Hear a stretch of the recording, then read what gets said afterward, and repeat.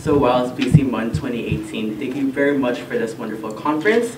To start off, I would like to introduce the Mayor of Coquiltam. Richard. Thank you. Oh, yeah. Oh.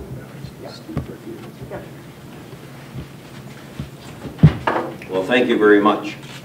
It's always an honor to be able to join in one of these events, partly because of how wonderful it is to see young people engaged in making the world better. Today, you undoubtedly debated, this weekend, you undoubtedly debated a whole bunch of issues that most young people aren't thinking about that much. They certainly aren't thinking about the detail that goes into legislation, into resolutions, into the kinds of work you've been doing here. So because of that, I always accept when I'm invited to speak to a model United Nations, a model Parliament, a model legislature, a model city council. Each one of those engages people in the work that I passionately love. I passionately love public policy. I passionately don't love politics. Politics isn't necessarily public policy. It's certainly one of the ways that we achieve it. But today, I heard the voices around the table that we're trying to find consensus on something insignificant. But public policy is about trying to find those moments of consensus where we can get people with disparate points of view to agree. I had, over my career, I worked as a consultant much of my career, and much of that was spent with governments. That's provincial governments, federal governments, local government, regional government, governments in other countries, other jurisdictions. And I must say that through that work, I got to see how government can work, how Parliament can work, how United Nations can work to better the world. This is essentially a parliament. It comes from the French word parlement, parle, to speak. So it's a place where we get to speak our mind, where we get to debate issues. I worked in the Legislative Assembly in Victoria in the 37th Parliament from 2001 to 2005. But I worked before that in governments, and I worked after that in local government as a councillor and then as mayor for the past decade. And I've always tried to foster in those assemblies, particularly at local government, at city council as an assembly, foster the idea that we can all get together. We can set aside the fact that we might have different political perspectives on something, and we can come to a consensus. And we do. The Coquiltam City Council votes unanimously about more than 90% of the time. That is, every now and then we actually have to count the votes, but it's typically fewer than 1 vote in 10 where I don't conclude it with those all in favor, all opposed. The motion carries unanimously. And that's typically because we work so hard to set aside political differences, to set aside the realities that the people, the political processes that got us there are no longer important when we're in an assembly. When we're at the table, what's important is good public policy. What's important is, who are we working for? Are we working for special interests, or are we working actually for a better world? And I think almost everybody that I've ever met in local government, in provincial government, in federal government, has worked hard for a better world. Now, they take different perspectives, they take different attitudes, they may have a different political philosophy than I do. But almost everybody that I work with, and almost everybody that I've worked with over many years in government, has had a passionate belief in their community, passionate interest in trying to make their community a better place. And there's no reason in the world why a group of young people on such a beautiful weekend would spend it in a room like this unless they were trying to make the world a better place, trying to move forward their ability to change our world. And our world needs changing. Our world has never perhaps needed changing more than it does today. Today we're faced with enormous crises that put the world at risk. And it's been the case since the nuclear bomb was, the atomic bomb back then, was developed, where the world was possibly at risk. The world was at risk by decisions we make. And today the world is at risk for a bunch of other reasons. And a lot of it is related to climate change. The reality is that we are changing this planet faster than the planet can fix our damage. But it's also because we're not talking as much. We're letting sometimes extremist politics take over. Whether it's extremism in a religious sect in some other part of the world or locally, or it's an extremism in American politics, or I'll say it. We now have politics in the United States that is incredibly divisive. It isn't at all aimed at trying to find a consensus. It isn't at all aimed at trying to do what's best for everybody. It's aimed at trying to win, and that doesn't work. The United Nations doesn't work if everybody's in there to win. United Nations work is if all the nations get together in a way that is united and try to find solutions that benefit everybody. So I take my hat off to you folks, because I see around this table leaders of our future, the leaders that will take over and will make the world a better place. I see leaders in your chair. Now, a lot of you are saying, well, I'm not there yet, but you're far advanced from what I can see, far advanced beyond so many of our electorate. So many of those who can vote today don't.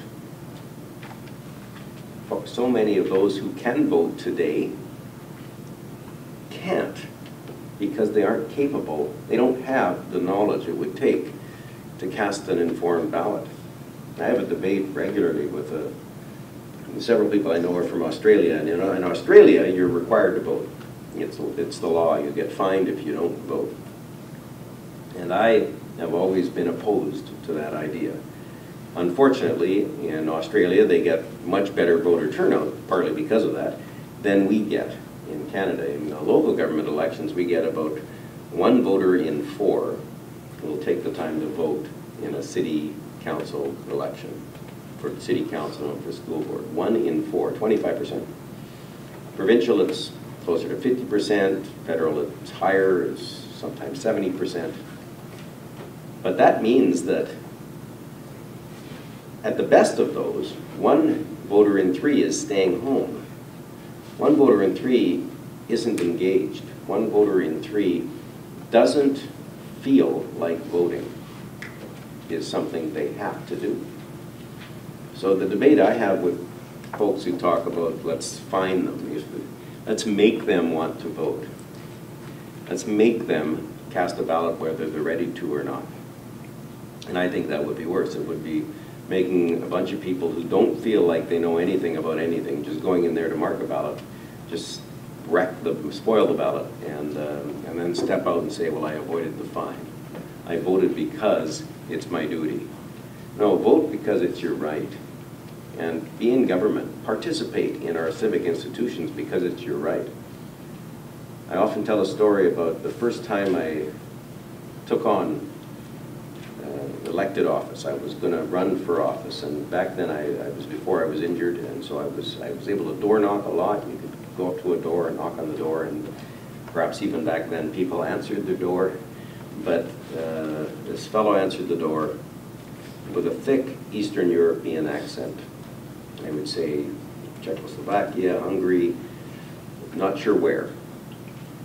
Thick accent, and when he realized why I was there, he talked about, he got angry actually, not at me, but he said that most of his neighbors weren't going to vote. And he was angry at that. And he said in his thick Eastern European accent, he said, I left everything I had. I left family and career and everything I owned. And I traveled across the world so that I could be in a place, so that I could live in a place, I could come to a place where I could vote. And I want you all to believe that believe passionately how valuable that vote is, how necessary democracy is to our future. And institutions like the United Nations, institutions like the democratically elected governments are really, really important. And they often get denigrated. They often get put down by those who will say something like every politician is in it for their own. Every politician lies. Every politician doesn't care, they only care about themselves. And I urge you to be part of it, to get to know the people that are running for office and choose wisely, and then work with government. Even if it's not the government you were trying for, but work with government to try to make change, to advance public policy. So I'm of one political stripe. Some people paint me as only that, and yet I have had better success working with the other side of the spectrum on public policy issues, largely perhaps because they're surprised that I believe that we can set aside the partisan reality, set aside the politics, and we can actually work together. So I take my hat off to this group. I wish I could have spent the weekend here listening to the debate, to the resolutions, to the work you did. I will always accept an invitation to a model United Nations, a model parliament, a model legislature. Ravi says I always do, and I always do willingly. Not necessarily. Sometimes Ravi just pushes me. It makes me do something I wasn't sure I wanted to do. But you make me feel that you're doing willingly. So that's your smartness. But with this, absolutely.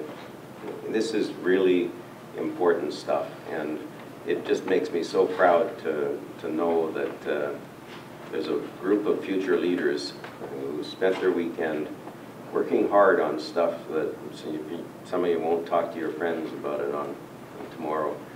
But I hope all of you do, because everyone needs to know that the work that took place here is really important, and that the work that takes place in democratically elected institutions and assemblies like this is really important to our future as a country, as a planet. We have big issues to solve, and unfortunately, my generation is going to fail to solve them. We're not going to do it. We're going to make more problems, I think, than we solve. We're going to leave you, unfortunately, I believe, we'll leave you with a planet that isn't as good as the one we took on when we were born. I admit it. I wish I could say otherwise. So we hand you the torch. Make this planet better. Do what you can to make democratic institutions better and make Canada better. Thank you. Thank you very much.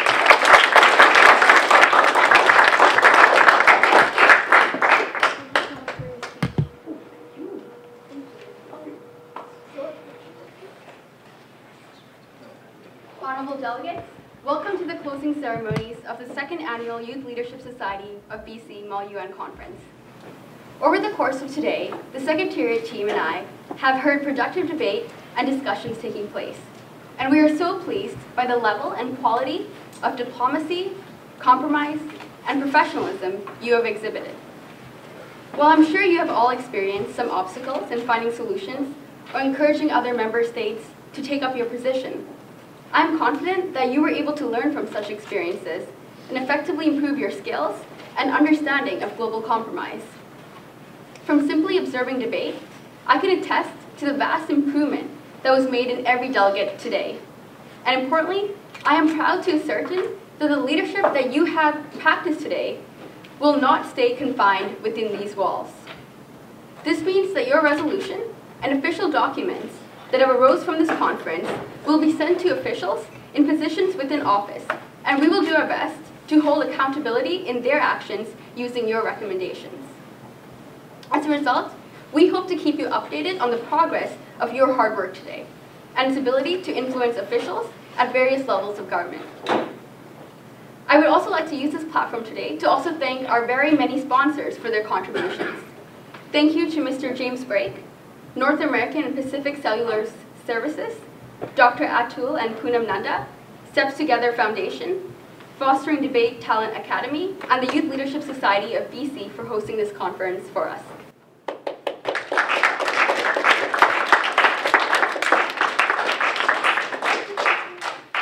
As well, we, the Secretariat of Wireless BC MUN, would like to extend a sincere thank you to Ravi Safaya for his mentorship and guidance throughout the process of organizing this conference.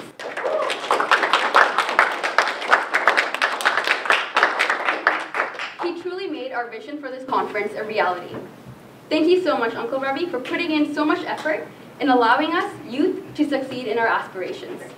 Please accept our small token of thanks. Wow. Really? Thank you. Very nice. Thank you so much. Unexpected gift.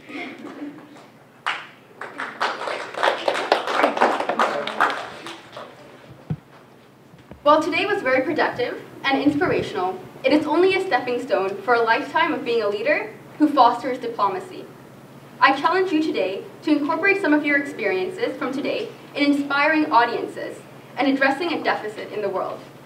I sincerely believe you can use the tools from today to apply it into your life in reaching new heights and influencing positive change. But now, without further ado, the presentation of awards by our director, Brandon Wu.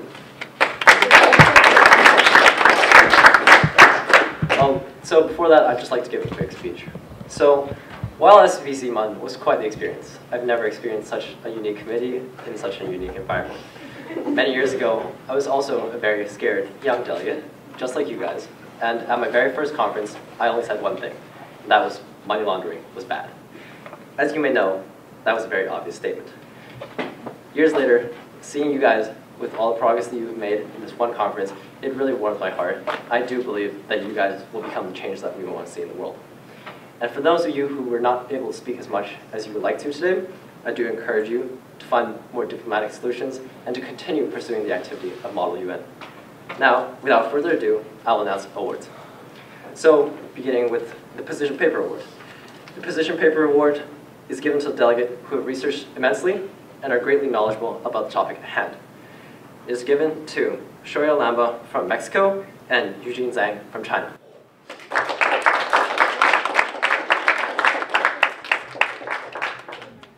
Furthermore, Eugene Zhang also receives the Honorary Secretariat Award, which is given to delegates who have registered 3 or more of their colleagues and encourage them to pursue the sport or the activity of Model UN. Eugene? Okay. So the Honorable Mention Award is given to those delegates who have truly succeeded today in today's conference, however, just lack that little bit of professionalism or research to become truly outstanding. So now I'd like to present the award to Ekam Karol from representing the delegation of Japan, Gerald Riang representing the delegation of Argentina, and Athena Yu representing the delegation of Albania.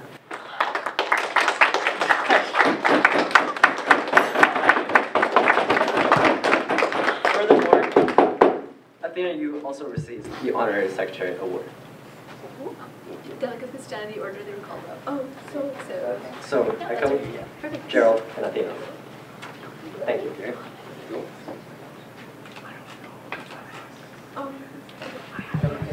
Gerald.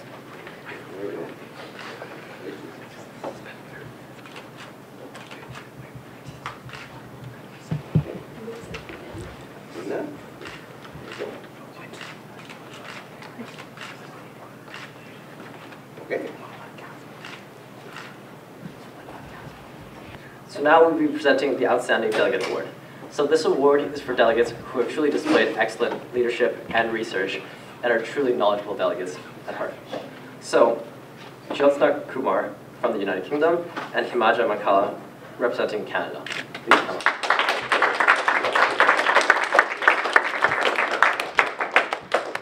Himaja Mankala also received the Honorary Secretary Award.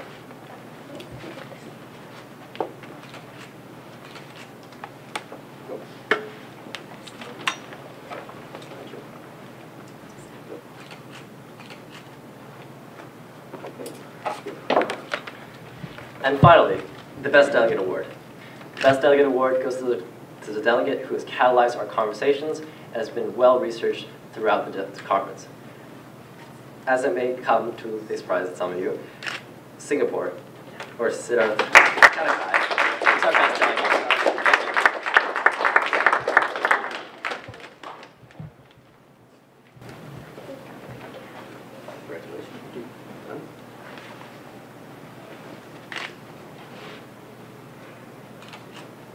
Let's give a round of applause to all of our award winners.